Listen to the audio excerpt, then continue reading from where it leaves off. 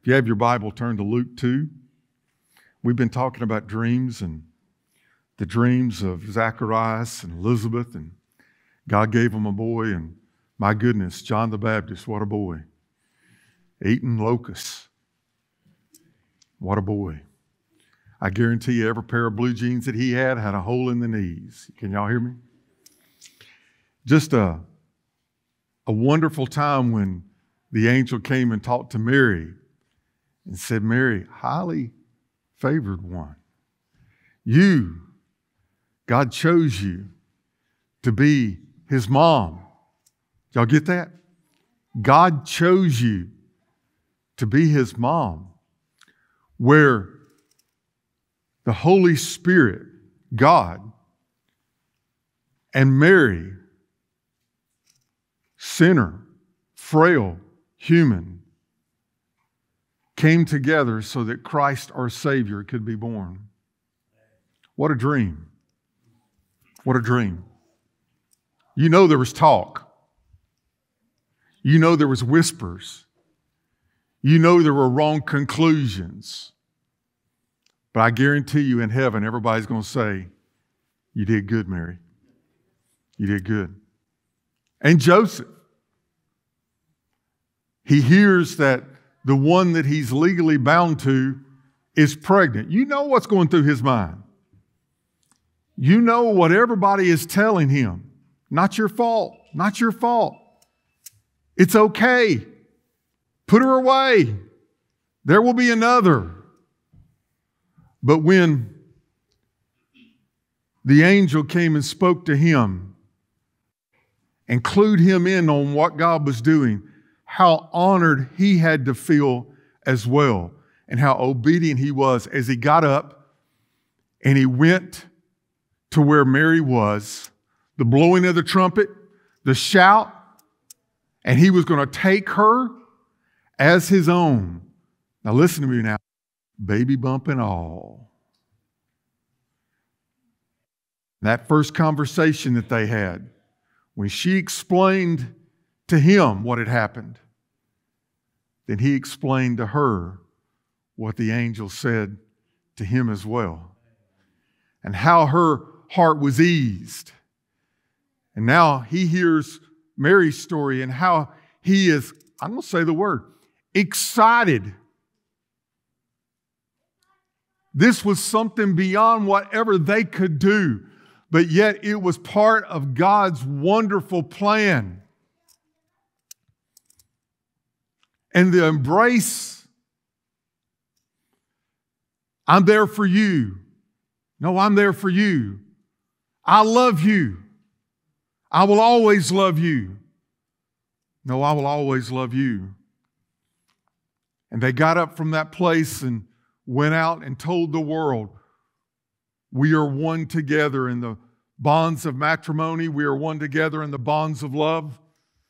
And they began their life together. Now, Joseph did not know Mary in that way yet.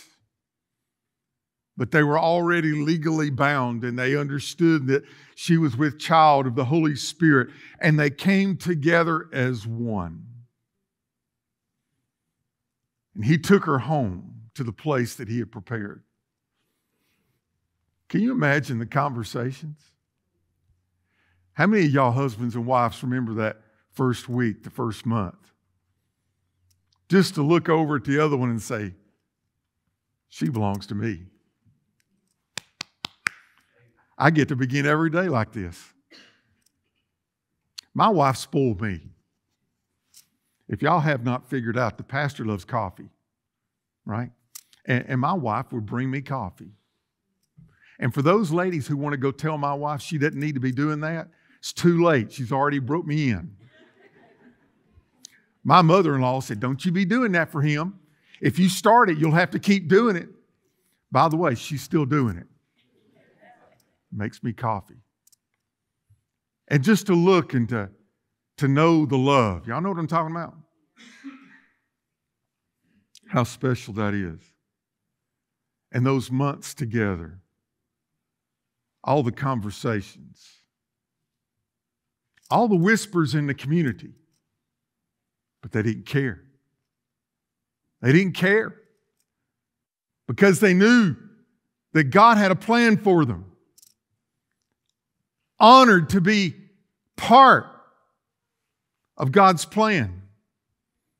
They were humbled, honored.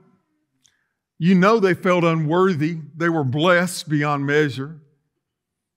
But you know they also had to be fearful and hesitant and anxious. Could you imagine raising and parenting their king?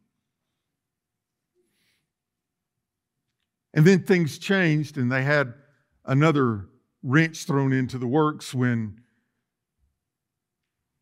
a census, Caesar Augustus, let's talk about Caesar for just a moment.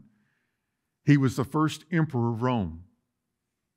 He was the great nephew of Julius Caesar. Julius Caesar adopted him as his own son. After Caesar was killed, then this person, whose name was Gaius Octavius, and Mark Antony and another came together as the triumvirate, and they would lead together. And they did that until Antony and Octavius had a parting of ways, and they warred, and Octavius won. Now he is called Gaius Octavius Caesar. Excuse me, I said that wrong. Gaius Julius Caesar Octavius. That's the way it was said. And then when he became what they called emperor, they called him Augustus. So he was Caesar Augustus, the very first. And he was smart. He was ambitious. But he was wise enough to know that though he ruled the army that ruled the world, he couldn't do that all himself, or he would appoint others over certain provinces. So someone would be over Judea, someone would be over Syria, someone would be over all these different territories. Now they were responsible to him. And 20 years into his reign, he said, we need to do a census because we may want to tax everybody. They were trying to do a lot of building. And that's where we come to this place in Luke chapter 2, where we find that Joseph is having to take his bride there so that they could be registered. Would you, in honor of the reading of God's word, would you just stand with us, please?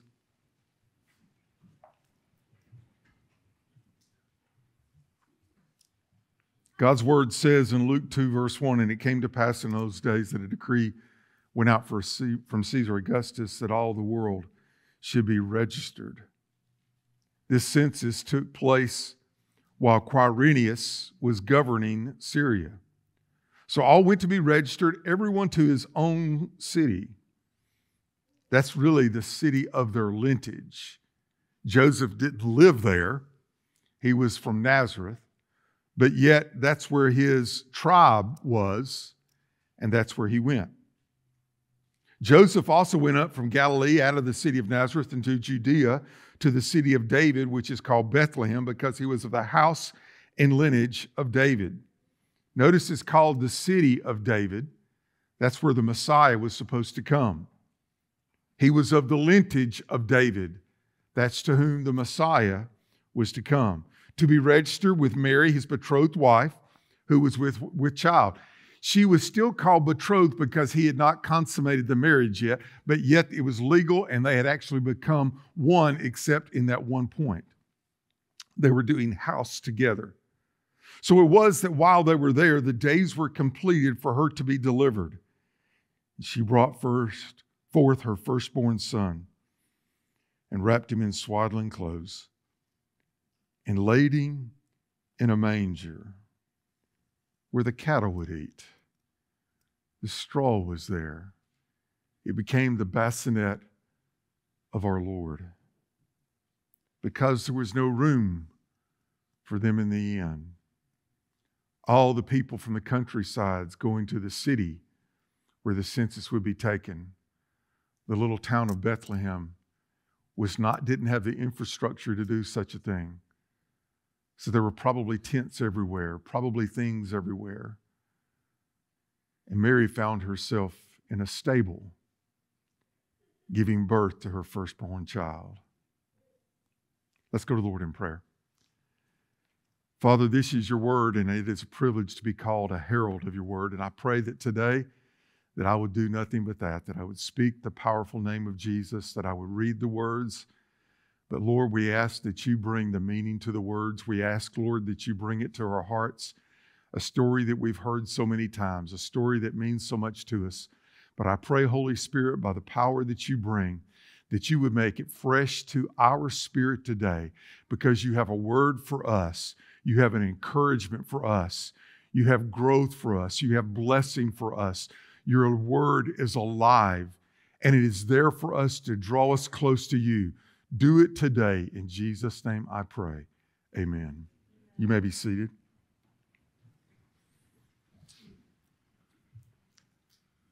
Like it is for every woman when she has her first child, she began to feel the pains. Pains that go away, do not go away. Pains that accelerate. And you think you've got it until you don't. Ladies, these women who love to tell the war stories, women get together and they talk about birth, and it's like, well, your birth, I had a 72-pound baby. And I did it all by myself. Bless your heart. Women love telling those stories, don't they? And my goodness, it does hurt, doesn't it? I remember when Lynn got the first pain, she said, "Oh." Then she grabbed my hand and I said, "Oh." And we had been through Lamaze. We had a certificate. We had graduated. I was the coach. I knew what to do. That meant keep your mouth shut, get out of the way, and said, "Honey, whatever you need me to do, I'll do." And I had the official stopwatch. And we were doing the labor. Now, I don't think Joseph went to Lamaze. I don't think he had a stopwatch. He's just looking at this woman that is now his wife, and he says, "Honey, what do I do?" And she said, "Oh."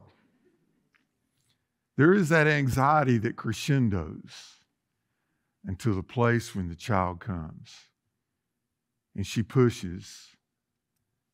And then there was probably a midwife there, would you not think? I don't know. Scripture doesn't say it. But I would hope to think that in the place of Bethlehem, if there was a woman having a child in a stable, Donna, you would have been there, wouldn't you? There would have been a nurse by that would have helped in some way. And the change when the child is born and they lay it on the mother's stomach and the dads go, "Wow." And the nurse pick them up and they clean them up. Praise God for the cleaning up. And they had that boy, my boy, wrapped up in a cocoon. I thought the boy couldn't breathe. They had that thing around him so tight. And they took it to Lynn, and they were going to hand it to Lynn. And she said, "No, no, no. He goes to his dad." And I got to hold my boy. You think the midwife cleaned him up? You know what they had? Swaddling cloths means strips of cloth. Strips of cloth. Y'all ever seen an old something that they just took it and tore it apart? And they begin to wind him up nice and tight. Now, some traditions tell us that they put salt on the newborn babes to preserve them, they thought. I don't know. But could you imagine when Joseph held the one that he knew would be the King Most High? And the family was there. And the love was there. And there's something that only God can do. One moment is all that pain, and the next moment, when the mother holds the child, there's a smile. And all the pain is forgotten, and everything is fresh and new. Oh, what a night. Oh, what a precious, holy night. When they realized that they were holding the Son of God. Now, the angels in heaven, they couldn't take it. I mean, they did not know everything that God knows. They're simply a created being like we are. That means that they were a bystander. That means that as they saw it and as they began to understand, they began to know more fully about these things. Gabriel knew more because he was told more of God, and he had a mission to do. That's what the word angel means. It is messenger. And Gabriel went and did his job. But as the other multitude, and I don't know how many multitude is, but as the multitude is there, they hear that one more is sent with a message, with a word to the shepherds in the fields. Look what it says in verse number 8. Now there were in the same country shepherds living out in the field, keeping watch over their flock by night. Now that tells us something a little bit there. These shepherds were not just out in the field they were living out in the field. And that means that most likely Jerusalem's right here. Y'all look at my map. Y'all see my map? This is Jerusalem. About 5 miles south of it is a place called Bethlehem. So they're very close. But in between is the place where there would be the very special shepherds, the shepherds that were over sheep, that would be used, the holy sheep, for the sacrifices in the temple. Sheep without spot or blemish. When they were found, they would be brought there and they would be kept. This is a winter time. And other places, they would just not let sheep out in the field graze wherever. There would be winter wheat out there, or there would be the fall wheat that would have been taken, the crop, and the ground would have been tilled up for the spring in preparation. But there was one place where sheep would have been out there and tending just out in the field, where shepherds would be there with them to guide them. Now, in church, we have people who have different roles. I'm pastor. We have servant deacons. We have teachers. We have everybody does a job in the church. And I apologize. Some would say that is a prestigious job. Others would say, no, this is a menial job. There are no such thing as prestigious jobs or menial jobs if you're serving the King. Right? And this is someone who is actually part of a very important ministry in the church, and they're out there. They're probably very sacred people, probably people who are holy unto the Lord, and they're out there taking care of the sheep that would be the offering in the temple. When the angel comes, and look what it says in verse 9, behold, an angel of the Lord stood before them. Get this now. And the glory of the Lord was there. It's shining around them. They were greatly afraid. How many of y'all, if someone came from the presence of God, and the word it says the glory, they had no glory in themselves. But when you're around someone who has glory, it radiates off you. You're different because of who you're around. Bad company corrupts good morals. Is that not what Scripture says? But hear this. If you're in the presence of God, the glory of God will be there with you. It will radiate off you. Y'all ever been around someone who you knew had been around Jesus? And they talked differently, and they prayed differently, and they just looked differently. And when I was a kid, and y'all don't make fun of me, but when I would see the preacher up there around the pulpit, and he'd be preaching, sometimes I could see a white glow around him. Have any of y'all ever seen that? Just me? Some of y'all have. Say amen if you've ever seen that. See, it's not just me. Now, I will tell you, if you ever see it around me, you will know one thing for sure. It's not me. But praise God if the glory of God is encompassing me. And they saw the glory of God.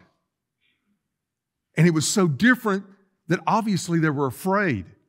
And once again, they say the same things that they always say. Verse 10, do not be afraid, for behold, I bring you good tidings of great joy, which will be to all people. I got a good word for you. For there is born to you. Did you see the personal part of that? For there is born to you this day in the city of David. When they say city of David, you know they know the word of God. They know what it's talking about. A Savior who is Christ, the anointed one, the Messiah, the one who will come and save his people. He is born this day for you. They've read about this. They've looked for this. They've longed for this. They've wanted this. God, give me voice. And they come. This will be the sign you will find. If you look, you'll find a babe wrapped in strips of cloth, lying in a manger. In a manger? We wouldn't find a baby in a stable where the cattle, laying in a place that the cattle eat. Yes, you'll find a baby. And the multitude couldn't take it. Look what it says, verse 13. Suddenly, there was with the angel a multitude of the heavenly host. He is the Lord of hosts. You know what that means? All. That's what the word host means. He is the Lord of all. And the heavenly host praising God. And their praise is pointed, glory to God in the highest. But by the way, and on earth, peace, goodwill toward men. How many angels, preacher? The Bible says multitude. They're down there, shepherds. Now, y'all know what I mean when I say 2D? Y'all got that? We know up and down, we know side to side. Y'all know what I mean when I say 3D? There might be rows. Y'all ever seen a picture of a crowd? And you could see, but then you could see beyond them, and see beyond them, and see beyond them. First church I did church planning in Gwinnett County. We began with 5 families. I quickly grew it to 3 families. We began in a dance studio. We outgrew the dance studio, went to an aerobic studio, and then we outgrew it and we went to a pool hall. And it was an old pool hall. We didn't use it as a pool hall. That would have been a different church setting. But in the dance studio, they had mirrors on this wall and they had mirrors on this wall. Remember barbershops that were kind of like that too? You had them on both walls. And there'd be 20 of us in there in this dance studio. But guess what? With the mirror on this wall and a mirror on that wall, it just went on and on. It looked like we had 500 people in there. Because you could just see it and it went to the next dimension and the next. Come on, why am I wasting time by saying that? They saw something that was beyond comprehension. I want to tell you the sky was full. Don't you think the angels were up there like going, can we go? Can we go? And God goes, go on.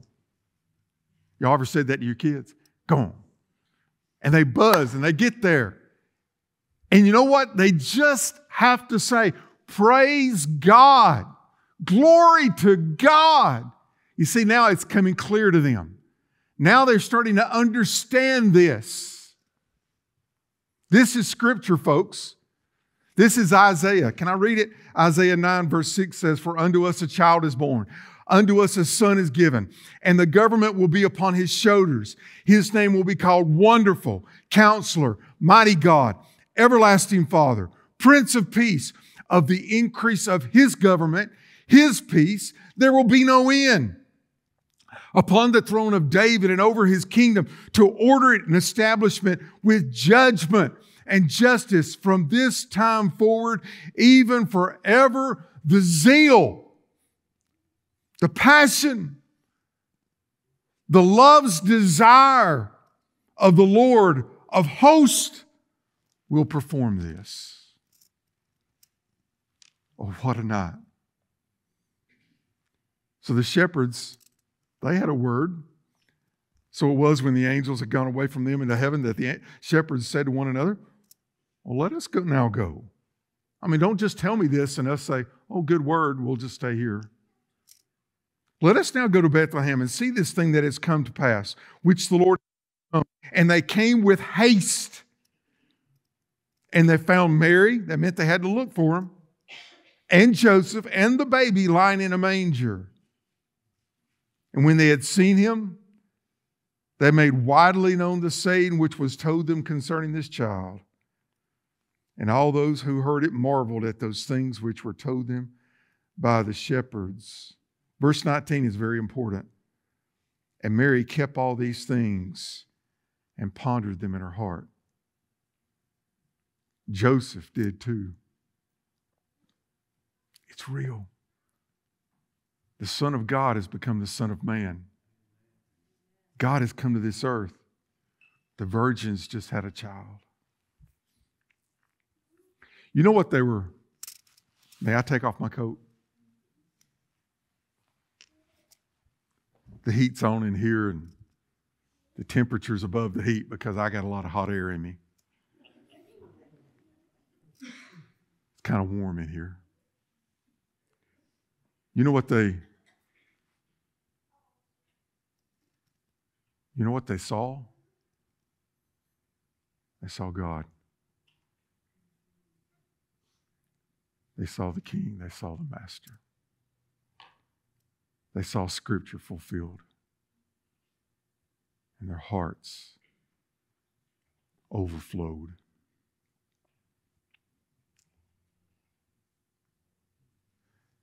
When you're in the presence of the King, everything changes. Doesn't matter what you face. It doesn't matter the hardships of life. They come, don't they? They come pretty regularly. But when you've got the King with you, everything's going to be okay. When God's there, He can make sense out of nonsense. He's a whisper away, folks. The Lord of all. 2 Chronicles 16:14 says the eyes of the Lord look to and fro throughout all the world, looking for those whose hearts are loyal to Him, that He may bless them. You understand that in this world today where so many people have forgotten church, where so many people are bought into the things of the world. I saw a news thing this morning that said today there will be 142 million single shoppers out there getting their last minute Christmas shopping done. 142 million that are going to be out there getting that last gift. And I wonder how many of them know that Christ is the reason. I wonder how many of them know it but just forget it because of the hustle and bustle. How many people's lives are so revolved around anything else and everything else, but the Almighty is there and He's looking for someone that He can bless, that He can be strong to, someone that He will show Himself strong. And get this, church, we have an opportunity this day to be in the presence of Jehovah.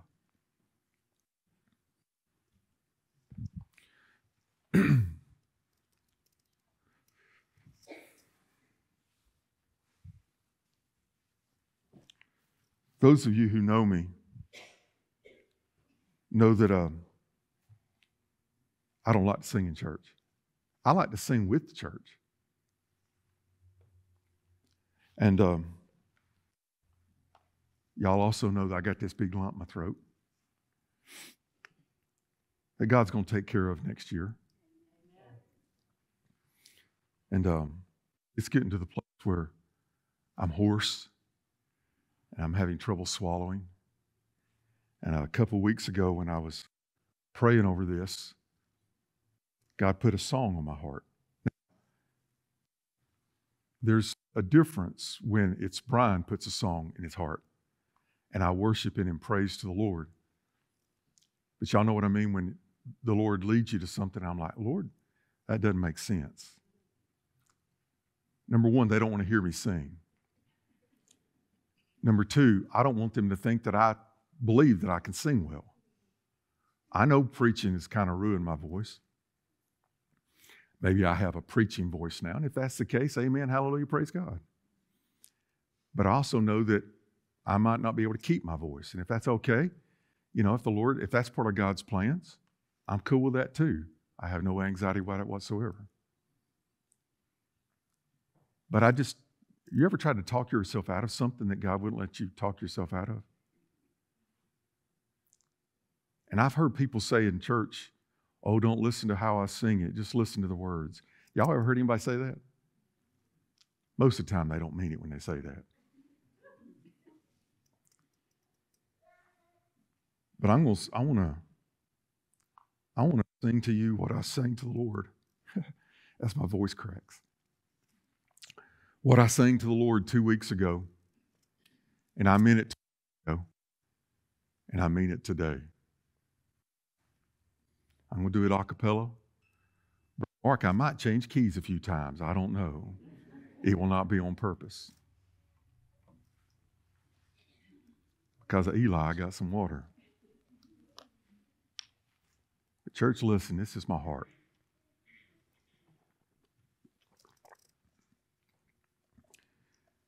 In and out of situations that tug of war at me. All day long I struggle for answers that I need.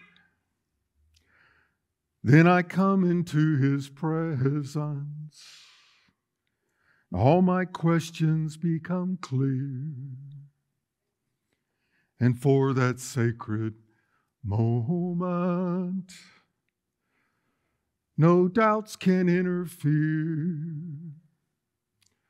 For in the presence of Jehovah, God Almighty, Prince of Peace, troubles vanish, hearts are mended in the presence of the King.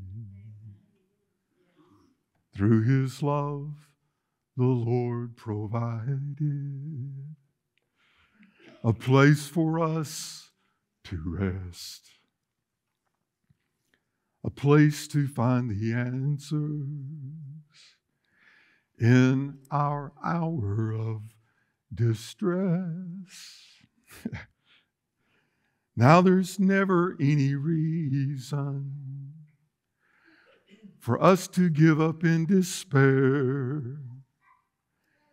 We just slip away and breathe His name, because He will surely meet us there. For in the presence of Jehovah, God Almighty, Prince of Peace, troubles vanish, hearts are mended in the presence of the King. You know, one day, I don't know when, Lord's going to call my name. One of my friends that loved me dearly, because of grace, Jimmy Eccles, went to be with Jesus Friday night. I went to see him a while back. Lynn and I went to see him. He said, "Preacher, I'm just dying. I'm just here dying." I'm just dying. I don't know why the Lord don't take me. I'm just sitting here dying. I said, you're not going to die until God's ready for you to die. When God calls you, He's an on-time kind of God. But when He calls you, you'll be in His presence. Just as it was for Mary and Joseph and the shepherds and everybody who was there. Just as it is with Brother Jimmy this morning. Just as it is for my parents and your parents, if they knew the Lord. So many that matter. Listen to me now. Forevermore in the presence of Jehovah. But you don't have to wait to heaven to be there. Anybody got life struggles? Anybody got difficulties? Anybody have questions that there doesn't seem to be an answer for? Anybody wake up in the middle of the night with anxiety where you run it through your head and run it through your head and run it through your head? But you get to stand in the presence of God and you get to praise Him in belief. And you get to praise His name in trust. And you get to tell Him how grateful you are that He's there for you. And that you know that He will take care of you. And that you know He'll be there for those that you love. For my granddaughter who's not saved yet, I pray. I want to take all my friends with me. And in this crazy town of indecision, and in broken homes and broken lives, they need the church to be the messengers, the herald of Christ, to tell them that there is a child that was born for them. A son was given, a Savior who is Christ the Lord. He's the only answer, church. And if they find Him, they can find the presence of the Almighty. And if you want to bow your heart to Him, you can be in His presence right now.